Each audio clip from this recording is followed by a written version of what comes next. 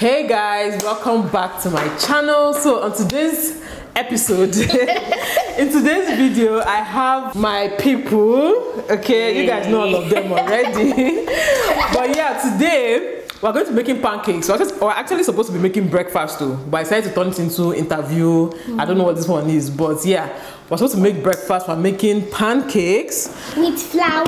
Yeah, and we are also okay. Yes, Kaora, thank you. Grand. And then we are also talking with Elizabeth. And Miss Amarachi. No, today is Elizabeth. So we're going to be asking Elizabeth about her life in an orphanage, because Elizabeth pretty much grew up in an orphanage here in Nigeria. So I'm curious about how, you know, her life was in an orphanage, how orphanages are run in Nigeria. I don't have any first-hand experience. I just know I just know gists. I've never really met someone that stayed in an orphanage before. So, I mean, that's before Elizabeth. So, yeah, welcome to my channel. Okay, so we have to be making the food though. Kaora, you're helping me, right? First question is, when did you arrive at an orphanage, like at the orphanage? At what age? Then, Kaora, at the age of 12. At the age of what? 12. You are 12 years old. Okay, so when you first arrived at the orphanage, how did you feel? Like, what were you thinking when you first arrived there? Okay, when I got there, I met other children and they welcomed me. I was playing. The day I went there, we were all playing. Their sister introduced me to all of them. Then they now gave me someone that was taking care of me for the meantime. I was okay then. Okay, so when you got there, like you just saw other children playing. Yes. Like how many were people? Like as of then, we were 50. 50 inside the orphanage. And then I was 51, making them 51. So you came to scatter their number. So, but how did you feel when you got there? Like, okay, when you first started staying there, I'm sure as a child, you wouldn't really have much thought about it. But when you started staying there, did you enjoy your experience there, or were you like, I want to leave this place? When I started feeling that way, that was when they were like, when I'm facing stress, when they were giving me punishment, like when we got there, I mean, I don't like sleeping in the afternoon. So after school, when she said we should go and sleep, we will remain in the refectory. So she would be like, anybody that don't sleep, they should give her nails. Like when she comes, she'll give us punishment. We'll go and clear grass, we'll go and weed. It was from there, I was not crying, I was not saying I want to go. Okay. Okay, so but how long did you stay there? How many years did you stay there? I stayed there for 9 years. 9 years. So who were the people that were taking care of you guys at the orphanage? No, as in people that were doing the work, like who was cleaning, arranging, cooking, all those things? We had cook. Okay, you guys had a cook. Yeah. What of cleaners? People had cleaners? No, that was when they just started the place. Like the children were still small. Okay. So okay, then okay, continue. We're the one doing the cleaning, like everybody have your morning duty, like you know what to do, like okay, like normal secondary school. Yes, when you wake up in the morning, you have way to work. Like we have people that watch the toilet for that day. Okay. You know what you are doing for the day. Then it was a nanny that was cleaning the refectory. That's the dining. She was the one cleaning. Okay, you're thinking of people had babies there. Yes, like all these mad people, like if they just give birth, they will take their baby away from them. Then they will take care of the children, like somebody will adopt them. Okay. But aside mad people, did they have people that just brought children to orphanage? Like you know, maybe women that have unwanted pregnancy cannot take care of the babies. Did they have people that were bringing babies? Yes, but before you bring the child, then you have to agree that you will not come back for the child, so that they will train the child well and give the child out. Okay. Although there was a lady that brought her child that she didn't want the child. She wanted to throw the child, so somebody advised her to bring the child there. She brought the child, but the child now is in America, doing well. Are you serious? Okay, someone adopted the child? Yes. Yeah. You see?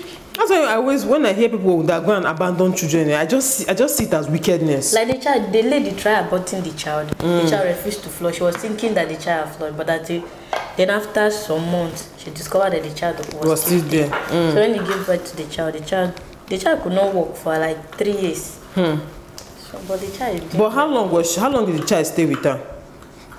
She just put to bed and she wanted to throw the child away, so somebody advised her to bring the child to an orphanage. So when she came there, she had to get the police report that she don't want the child and she will never come back for the child.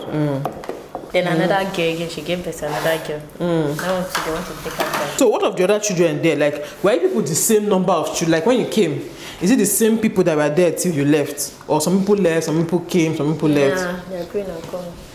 Like there are some, like if you finish your SS3, like how the place work, like they try to help you till you finish your SS3. And after SS3, if you still want to further, someone might up to training in school or they will put you into a trade that you'll be doing. But at least you should have something doing before you leave the place. Like there are some girls there that they are learning tailoring. Okay. Since they were 5, they finished their SS3, although they didn't make their SS3, their work, so they gave them something doing, they were working. Okay. Then the other one, she left. But all of them, they have gone. So when they leave, okay, they just leave and then they're going to start life on their own. But is it really easy? Do you have people that left orphanage without somebody's help, like without how you came here now, or going to meet somebody? Do you have people that just left the orphanage and on their own they just succeeded? Like maybe they got big jobs or something. No. They're still going to school. They're still struggling. Do you have anybody that finished university after the orphanage? Like they're still going to university. Like now they are training them in university. Who is training them? That sister. Like they are. As is the orphanage. Yeah. So this is a good orphanage. Boy and girl. Abroad, I used to hear stories of people that went to orphanage from there, became. But from Nigeria, I hardly hear. No, they are going to school. Okay. What did you not like about your? No. Let's start from what you liked about your life in an orphanage. My life, it actually changed my life because I was really stubborn. No, I know. We know. Don't worry. Growing up, I was really stubborn when I get there. Because as I was growing up, they don't stupid me. So when I got there, they were beating me. I was trying to correct me. So whenever she beat me, I was not. Are you serious? Because growing up, they don't used to beat me, and if managed to beat me, I will not eat. So I don't used to eat. I will refuse to eat. She will not call me later. That's the sister, the assistant. She will not call me and explain to me. She will not say, and she's trying to help me to become somebody that they're not beating me because they hate me.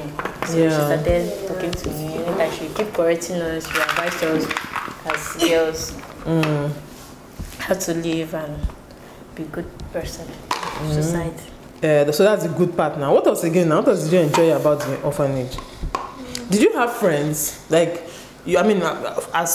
all of you were in the orphanage, they are basically like your siblings or your sisters. My friends. So how was it? They were okay. But it was as I just went there because there are some girls. That's the one that are written SS3 now. Those ones, they used to bully us. Yeah, a lot. Yes. Because when we just got there, okay, they will give us snacks. They used to give us snacks. 10 o'clock, they will give us snacks. They will eat by 2 or by 12. During holiday, we eat by 12. They will give us the same quantity of snacks. Then after a while, we will go and keep our own. We don't like eating immediately. We will go and keep it to eat later. After them, they will keep their own. They will come back. Okay, just put it this way. Come and give me some money. And if you don't give them, they will be like, they will be angry. And they will be looking for something that they will report you, even if you don't do anything. So it was when they left. When they left, we now discovered that we're not living in peace. We're just like sisters. We're not understanding ourselves. So, but okay, right now, are you still in touch with people that you went to orphanage with? Yes. Okay, you guys still communicate. Yes. You guys still talk. Okay. Even with the sister, I need to call her. I'm very hungry. Okay. So, what was the things you didn't like about the orphanage? Okay, that was when the sister that was there, the one that started with us, they changed her to another place. Then they brought a new one. That one was. She always tell us, "I don't have your time. I'm not here for you people." Are you serious? So who is she there for? That's what she keep telling us. Then when it's time for her to give us supply, she will not give us. Then when we ask her, she'll be like, "Don't disturb me." Are you serious? She'll just keep her because she doesn't smile. She say, "Don't disturb me. As you can see, I'm eating." See, so please don't mean now when you are done. So, I have heard. Are you serious? She will not go. Now leave her. Then later she will never stay and answer us. Like then when she managed to call me, she will not say, "Elizabeth, come and go and take supply." They don't want to take. She'll be like, if the thing is not complete, she will not give you another one. Are you serious? She'll go and manage yourself. Or she'll give us like 2 for girls. That's the saver stuff we used to use. She'll give you 2 for girls, 2 for boys, 1 toothpaste for girl, 1 toothpaste for boys. I'm not going to give it to them. As in 1 toothpaste for all the boys, like all the girls. Boys, they were 15, I think. All the boys are 15. Girls were 16. She'll now give us 1 for all of us. And that toothpaste now will not take us like 2 months. Are you serious? But before, that one is per person. You not use it for 1 month. She will not give us 1. We use it like 2 months. She will not stay answer us like that.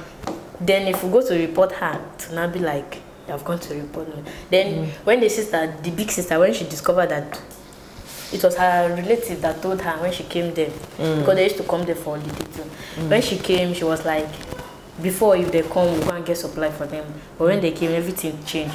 When she asked me for supply, I told her that sister not accept.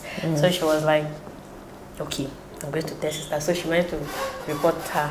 So after that, she called me. She was like, why did you not come and tell me? Why did you not come and tell her what? Like, why did I not go and report the sister to her? Okay, that's okay. And I told her that if we tell her and she query her, she will be angry with us. And sometimes she'll carry out biscuit and come and throw for us. Serious? We don't like it. She knows that we don't like having biscuit and she's always giving us for snacks. She will never add juice to it. I just what there was to do, we just put it or refuse to eat it. Okay, what does you not like about the orphanage? Although at the point, like, they do give us food well, like, giving us food is okay. It's just to cook. She'll tell you that there's no ingredient, like, to cook it. She'll just cook it. It's not as sweet as what you expect, like, what you expect from your mother. So when you're there, do you miss home? Did you feel like running away? Did you say, I beg, I'm tired, I want to go? No, there was a point I said so. I told the sister that took me there, told her that I didn't want her to stay there. So she pleaded with me that I should stay. That for my place, like all the people that she have been taking there, like they don't have patience to stay. They will stay 2 years, 3 years, they'll go. From your place? Yes, I was the only one that was there. Like I've still like more than 8 years. I was there. So when I stayed there, that was my 6th year there that I told her that I don't want to stay again. So she now said that I should just stay, that I will soon finish. Beside I'm SS2, that I will soon finish. So when I left, I did not tell her again. Chai. So why did you leave? Tell us why you left. Like, why I left, I really do not have a reason. You don't have a reason? But I thought you said because you were maturing. I get. The way she was acting, like, she was not friendly, and if the sister discovered, she was always like, because she trusts me that she believed that I'm bold to go and tell her. Like among the children, she believed that I would be able to go and tell her that this is what is going on. As I was not saying it and she's hearing it from outside, she was like, why are you not saying it? She was always putting the blame on me. And the children, they were, because of what she's doing, she's leading the children to do what they're not supposed to do. Like we're not supposed to keep money. Like when we went there, we're not supposed to keep money. Like that, she's leading the children. If they dash their money now, before they go and give it to sister to keep for them, but they will use it to go and buy something to eat. And if sister discovers, she'll be like, I'm big. Why did I not go and tell her? And why was I keeping it? Well, so I just left to prevent her. But you are right, she said, did they ever put you in orphanage or did they try to put you in orphanage? No. And we do have visitors too. Like visitors, people do come there to visit us. As a visit to like the children, people that know you or just like to give food. Okay. Like those are these people that are helping the place to stand. Like if it's only her, she'll not be able to do it. She used to say that. Like they used to support her, like churches, do bring food, money. Like her relatives, they are in abroad, like her brother's children. So they used to help her too. What? I even saw a post she posted. During December, she was telling the people there, she said as they're shopping, they should remember to shop for Divine Providence children. She was telling them, she used to ask. So the orphanage, was it started or was it owned by the sister or by a church? She started it, she just had the idea because her own sister started a place like she used to help all these handicapped children. Okay. She's the first person that did it is the sister. So she now learned from there. So she started with one boy. Like the father came to the hospital because the place is close to the hospital. So the father came to the hospital and they discovered that the boy was having HIV. What's happening? HIV, baby. Newborn baby. So the mother died in the process. So the father just dropped the child and ran away. So the hospital, they didn't know what to do and they didn't know how to take care of the child. So they went to her. So she now said that they can't throw the child away and they can't allow the child to die. So she now started with the child. That was the boy she started with.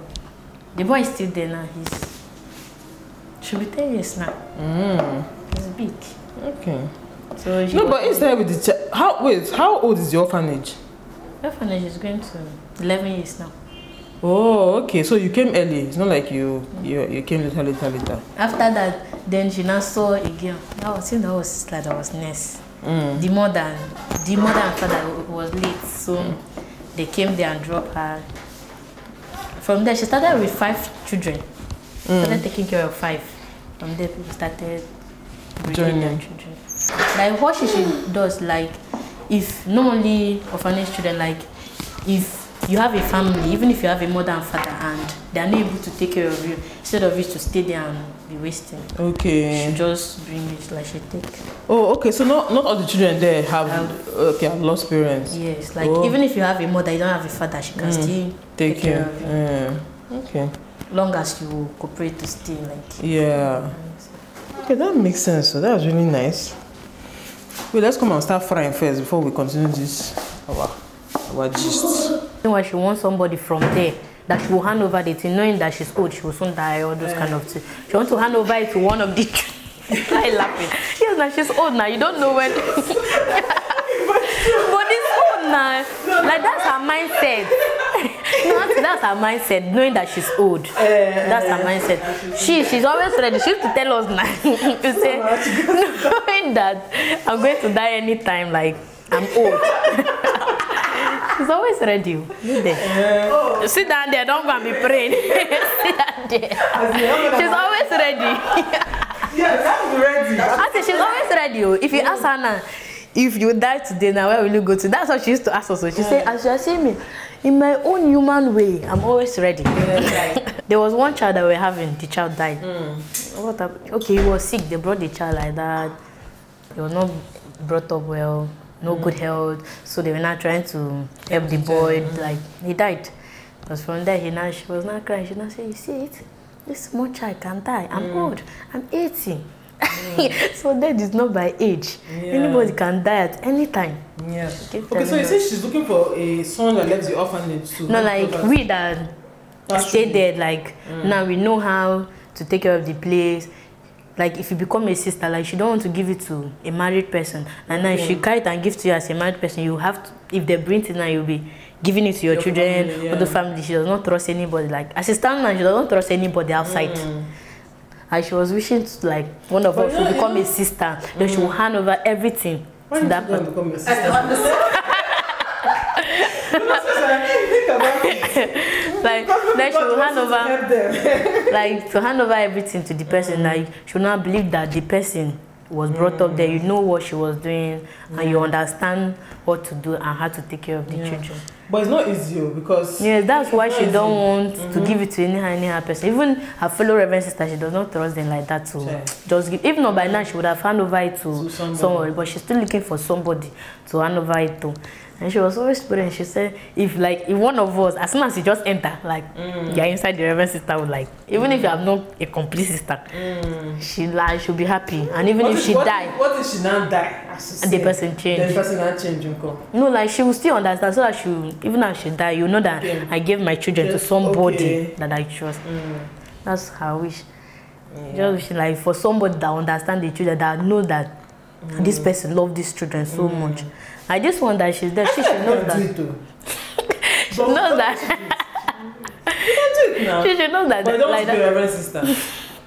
That's the part that she should have removed, Sha. Because I don't believe in. I believe that someone that is married too can do it. It's just about to it's just somebody to trust. You know the word. Yeah. Because all the people that that used to come there, if you shout for us anyhow, she's like, she just look you one eye. Yeah. Like if you are shouting for the children, she used to look very well. She's observant. Even as she don't used to come out too. She come out in the morning and come and eat and go back. She used to know. she'll be observing. She hearing your voice from there, shouting for the children. She's just marking it like that. No, this one will not stay. Do you think that you are better off in the orphanage or being at home? Yeah. Which one better? Do you think that your life would have been better? As in knowing how your house was, not if things are different at home. I'm saying your house versus orphanage. Where do you think your life would have been better? I think orphanage was better because in my home growing up, like they don't like shout for you, like because of that, like they were actually spoiling me. You know, in my home they don't like. They believe that they will allow you to do what you want to do, and children, they are not something to allow like loose. Yes. Like I was so loose, like they allow me to do anything. And even if you shout, I have a choice. Like if you shout for me, like I have a choice. If I'm angry, they'll still say sorry because knowing that they don't want me to leave now, to run out of the house, all those kind of things. So I think that was better because then they will not look at your face. Yeah. So knowing that what she's telling you is right and is good for you. Because my uncle that I grew up with, he doesn't beat children and he doesn't talk. Like he allows you to do anything that you want, but he knows that you eat. So if a child does not eat, that's not real training. That's not even real. Yeah, you can't just leave a child just to do anything. Yes. Yeah, it's not love. Let me put it that way. Thank you for giving us an insight into how orphanages are. I think I can now understand. But I still it's not all orphanages. Yes, I still believe that like this one. People's on is special. Yeah. Because the stories I used to hear of orphanages, and I've even witnessed. Even she herself, she used to say like the ones she used to hear. There are some that you will go there like there are nothing to write home about. There was one we visited one day, and in fact, this I one was people so like it. Like people love the place. Like they used to go there, just give me things. You can even go and they used to celebrate. People used to come there, celebrate birthday with us, those kind of things. And even if they bring the cake, she can never kite and go and keep that is for her. Like she does not do that. Instead, she will say, "At least we go and put it in the fridge. Later, tomorrow, come and carry it. People should go and eat it." Okay. And then when I'm ready to carry it, just to come and tell her we have carried it, and that's what she does not. The place is actually okay. But were you anything special there? Like, were you a prefect, or did people have systems like prefect or things? Yeah. Like she believed that like if you are big, I was the senior. As of when the big girls left, like I was the senior there. Okay. And the other boy. Like for the girls, I was the one doing everything. Okay. Actually, I was not the most senior. You're not the senior? Yes, like there was somebody there that senior me. She only knew that like I'm just blessed like with the responsibility. Like I love taking responsibility. I like taking anything that. Maybe in her heart, she's praying that she can take it. Fair? I said you are not happy. Even tonight, I'm not happy that I left. Because when I left, like I was the one. Everything I was the one doing it. Even like the choir practice, I was the one organizing everything. And when I left, she was angry. Okay. I feel bad for the woman. Anyway, I hope you guys enjoyed watching this video. I hope you guys learned a thing or two. If you want to support the orphanage, support at your own risk. But I feel, from what she has said, I feel like it's a good place to support. If there are any orphanages around you that you know that you can support, try and support them, because she's very hardworking. She's making a life for herself, and she passed through an orphanage. So if there's any orphanage around you that you can support, just try. Okay, instead of you to buy 2 drinks, buy 1 and carry the remaining money and save, or go and give to an orphanage, because everything goes a long way, right? Anything they are able to donate goes a long way. Yeah. So anyway, that's it. These are our delicious pancakes here that we're about to eat. But yeah, thank you guys so much for watching. Bye. Bye guys.